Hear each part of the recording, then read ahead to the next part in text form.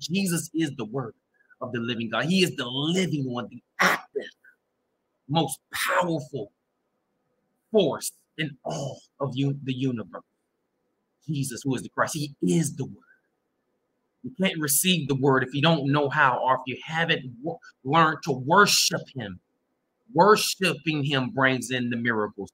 Worshiping him brings in the healing. Worshiping him brings in the prophetic.